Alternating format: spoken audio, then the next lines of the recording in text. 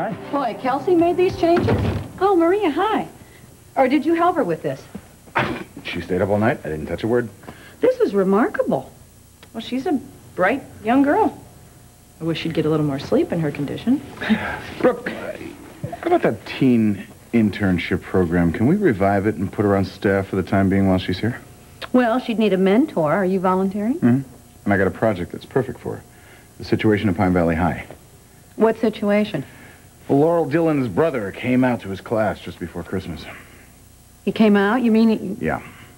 The new history teacher, he's gay. We're not just being nice to you because we want your baby. Edmund obviously thinks you're very talented, or he would never have even suggested the internship program. I've already proved where my talent lies, and it's not between my ears. Oh, Kelsey, come on, don't be so hard on yourself. Yes, you made a life-changing error in judgment, but it turned out to be a blessing for us. And I think for you in the long run, because you made your decision based on what's best for the baby. You are a very generous and giving young woman. And we're really grateful. She lays it on a little thick, but she's right.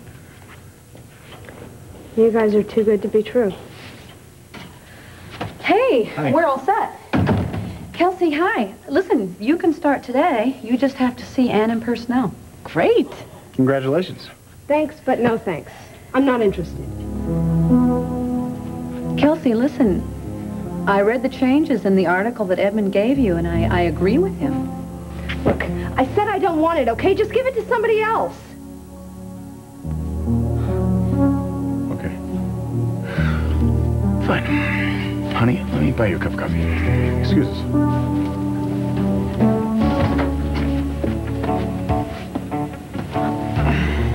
Well, deep. You remind me of someone. Spare me. Teenage girl.